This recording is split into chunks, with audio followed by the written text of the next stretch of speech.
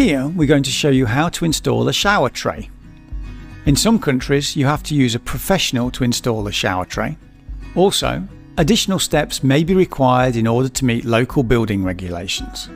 Check whether this applies to you. We recommend 2 people to install a shower tray.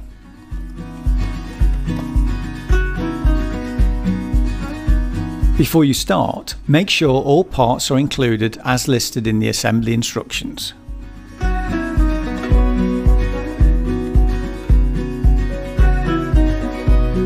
Now, place the shower tray where you want to install it. Then mark it on the floor.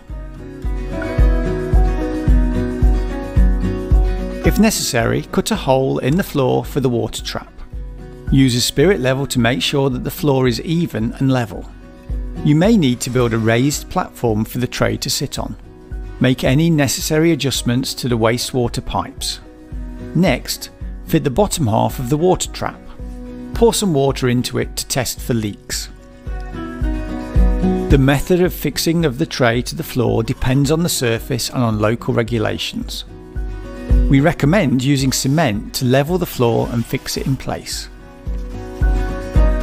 Make sure to place the rubber seal before installing the shower tray. Place the shower tray on the floor and move it around to ensure that it is fully supported by the cement and that it is level. Now leave the shower tray to set for a minimum of 24 hours. Attach the strainer according to the assembly instructions.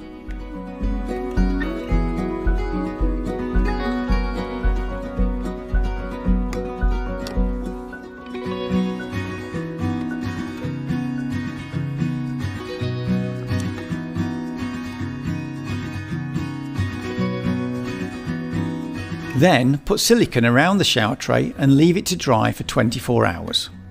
During this time, don't walk on it, get water on it, or attempt to install the shower wall and door.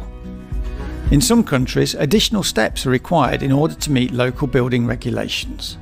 Check whether this applies to you.